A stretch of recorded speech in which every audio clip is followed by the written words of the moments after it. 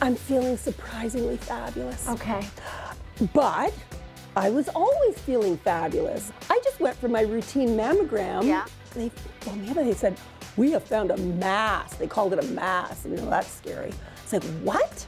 Like, I've never been sick a day in my life. I just couldn't believe it. And that's the scariest time, when you don't know what you're dealing with. But as soon as I met my doctors at Princess Margaret Cancer Center, which is the most phenomenal place on the planet as far as I'm concerned right now, I just immediately felt better. It's been a journey filled with silver linings.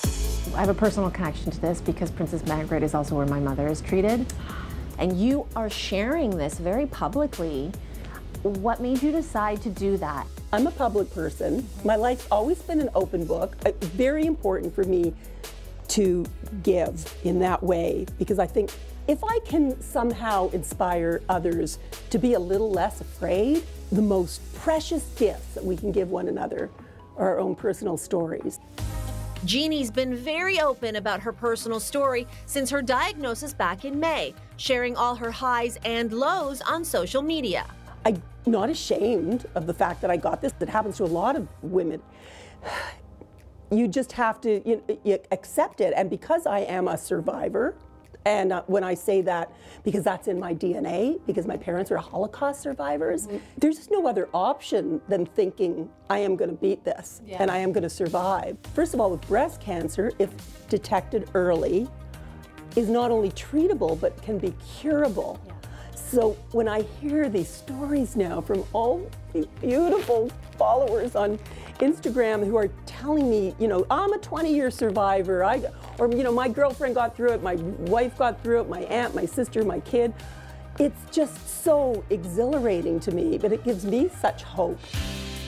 Jeanne joins a long list of stars like Katie Couric, Sheryl Crow, and Mindy Kaling, who all urge women to advocate for their own health. How can we encourage more people to be aware of mammograms, getting tested? This is a problem, this whole fear thing. A lot of women are afraid. I have it too. Snap out of it, get over it, just do it. You're talking to me, you're talking right to me. Okay, so you've got to promise me that you're going to go. I'm going to do it. I'm turning 49. I've never had a mammogram. And yeah, so for all those reasons that you just cited.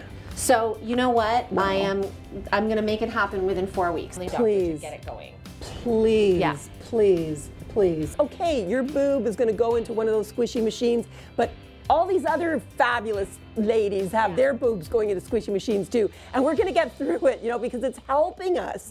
Like the video? Then hit the button, or better yet, drop us a comment. Then check out our latest videos here. And don't forget to subscribe by hitting the button here for more celebrity interviews and entertainment news.